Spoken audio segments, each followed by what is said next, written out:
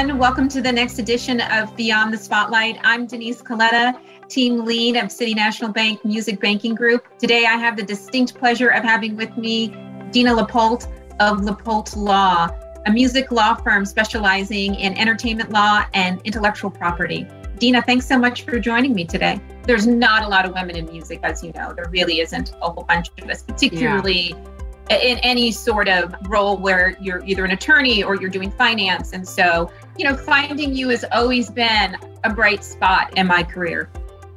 Well, thank you, Denise. It's better now. When I first became a music lawyer, there were no women. And we really tried to hire a lot of women and encourage women and empower women because there wasn't a lot of women when I became a music lawyer, and there wasn't a lot of people of color either. What do you wish artists understood or songwriters understood about the business of entertainment? How income is monetized, okay? Because in the music business, we have three bundles of rights that all are governed under different sets of laws that are all monetized very differently, but they all have to fit seamlessly together in contracts all the time, which are copyrights. And as you know, there's the copyright in the underlying musical composition and also the copyright in the sound recording.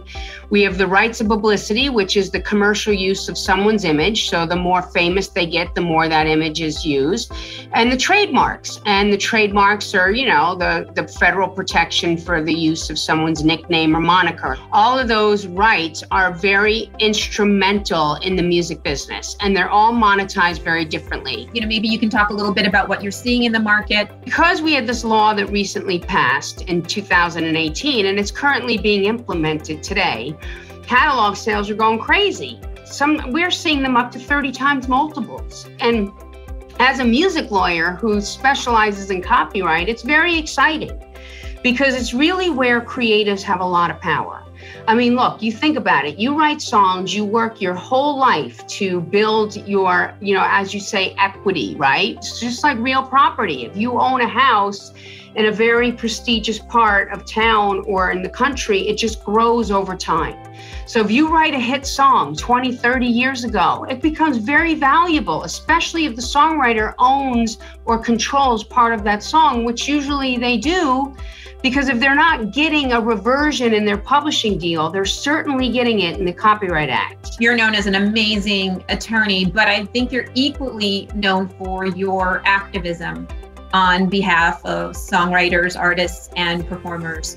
And your commitment to advocacy also seems very personal.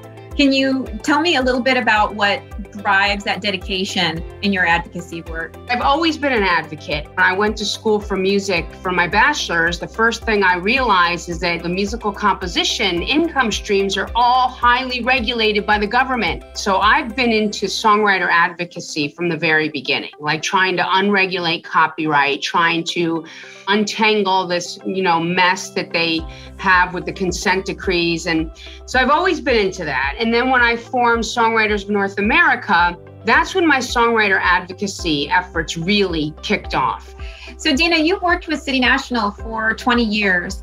How has our long-term collaboration with you helped you and your firm on your way up? This is a business of relationships. And anything from record companies to publishing companies to your artist clients to the bank. And having a personal relationship with the bank is so important. For us as a law firm, it's incredible.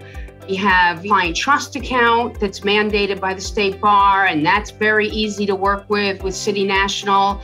Plus all of the digital protections that City National has and all the people that have worked there. One of the things I love about City National Bank is there's very little turnover. Just a really, really, really great experience. And I know because of your entertainment division in LA, a lot of business managers have banking for their clients at City National Bank, which means a lot of our clients are at City National Bank, and it is very seamless. I really love that relationship. Well, we love that you chose us 20 years ago and, have grown together. So, thanks for your long-term relationship and partnership with us. Thanks, Denise. So Dina, we're really appreciative of you taking your time with us today. Excited to see what's next for you and LaPolt Law. And thanks to everybody for watching this edition of Beyond the Spotlight. Be sure to check out our other episodes coming soon. Thanks again, Dina. Thank you for having me, Denise.